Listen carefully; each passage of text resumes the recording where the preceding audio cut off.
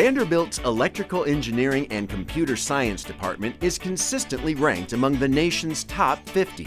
But it's our research in the fields of medical robotics, nanoscience, and space electronics that really sets us apart.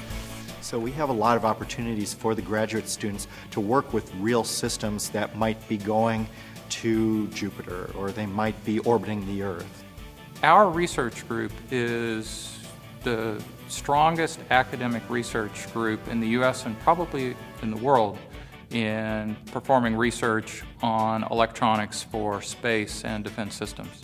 At the Institute for Space and Defense Electronics, Director Ron Shrimp says if you're interested in being part of a team that will help determine America's future in space, your timing is perfect. We work on providing tools that people can use to analyze how long electronics are going to be able to survive in space. We don't really have enough students to fill the demand that we get from the companies and the laboratories that come to us. I look at the radiation damage mechanisms that mean that one single particle can totally destroy a tiny electronic device. The better we understand those mechanisms, the more that you can model them and mitigate the damage mechanisms in the first place. We can use lasers to emulate the effects of radiation in microelectronic devices. And the reason that we want to do that is because lasers are inherently easier to set up, easier to operate, and more portable, and it gives us valuable insight into how radiation can affect these devices. Whether it's in outer space or on your smartphone, technology today is all about software. And at ISIS, the Institute for Software Integrated Systems, we focus on software-reliant systems that have mission-critical significance in the areas of advanced manufacturing, cybersecurity, and privacy-preserving healthcare systems, to name just a few. Basically, we create game-changing tools and platforms and then literally give them away on an open-source distribution.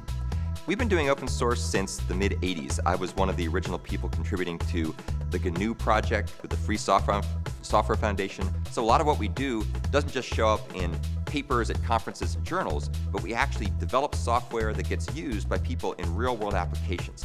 And that's very unprecedented in the academic world. With more than 120 faculty, staff, and students, and over 60 active projects, there's no better way to make your mark in the world of cyber-physical systems and model-integrated computing than being a player on Team ISIS. We have long-term relationships with major companies like GM, Boeing, Siemens, General Electric, Microsoft, and other major players, both in the information technology dimension as well as the broader dimension of various kinds of embedded systems and cyber-physical systems. It's rare to find groups within universities who can actually deliver production quality software. Working in less alien but equally challenging frontiers, Vanderbilt's interdisciplinary research institutes, VICE and VINS, are redefining the relationship between medicine, man, and machine. The goal of VICE is really to bring together engineering and medical faculty to work on systems and techniques that will improve the outcome of those surgical processes. So there are a number of systems, for example, that have been developed in our laboratories that are already in clinical use at Vanderbilt. Vanderbilt University has a really amazing medical school, and we can walk over there in 10 seconds to go see a surgery, and it's a really great opportunity to have that here. In VINS, some of the things we're looking at are advanced medical applications with nanotechnology, where we could have targeted drug delivery that goes exactly to the disease state and doesn't affect the healthy cells. In the other areas of things like nanoelectronics, we use light instead of electricity to try to make computers run faster, more efficiently, and with less power. Experimentation is the cornerstone of engineering. So don't you want to work in world-class labs? We make sure you have access. Graduate school is all about the transition from the classroom into the laboratory environment. At Vanderbilt, our graduate students are free to really focus on research and learning in the classroom. We don't have a lot of large courses that we expect graduate students to teach. Again, that gives our students opportunities to get into the lab as quickly as possible.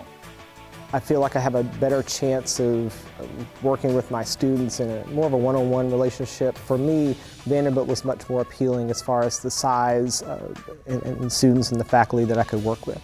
I came from a liberal arts school, so there the focus was on teaching. There wasn't as much in the way of opportunities to get into labs and get your hands dirty with the research. The future for engineers in the 21st century is limitless. It's just waiting for you to build it. Insight, innovation, impact. Vanderbilt School of Engineering.